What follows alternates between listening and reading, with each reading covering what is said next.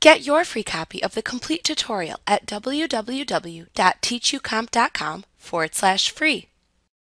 You can unzip a zipped file shown within a File Explorer window to extract the zipped file's contents.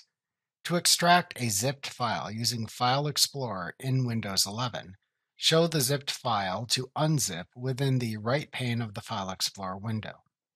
Then click or tap the zipped file to select it.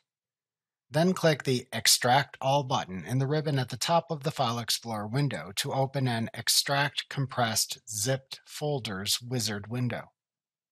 Alternatively, to extract a zipped file using File Explorer in Windows 11, right-click a selected zip file within the right pane of the File Explorer window, and then select the Extract All command in the pop-up contextual menu that appears to open the same Extract Compressed Zipped Folders wizard window. In the Extract Compressed Zipped Folders wizard window, the files will be extracted to this folder field shows the folder pathway to which to extract the files. To choose a different destination to which to extract the zipped file, click the Adjacent Browse button to open a Select a Destination dialog box. In this dialog box, click to select the destination folder, and then click the Select Folder button at the bottom of the Select a Destination dialog box. To show the extracted files when complete, ensure there is a check mark in the Show Extracted Files When Complete checkbox.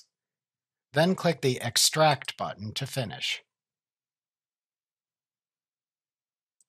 Windows 11 also allows you to show the individual files within a zipped file in the File Explorer window. Note that doing this does not extract the zipped folder, it simply shows its contents. If you try to double-click any of these files to open them, they will be opened as read-only copies you cannot change since they are still zipped and not yet uncompressed. To unzip individual files within a zipped file in the File Explorer window, select the individual items to extract in the File Explorer window. Then click the Copy button in the ribbon at the top of the File Explorer window to copy the files.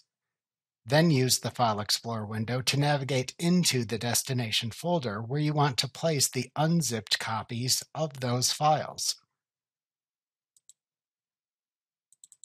Note that this folder location cannot be another zipped folder if you want to unzip the files.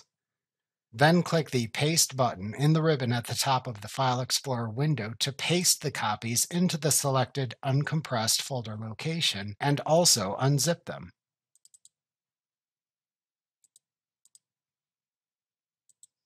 Conversely, you can also copy uncompressed files in a File Explorer window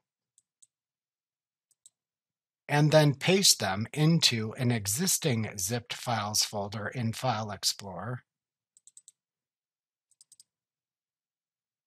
to copy the files to the existing zip file and compress them.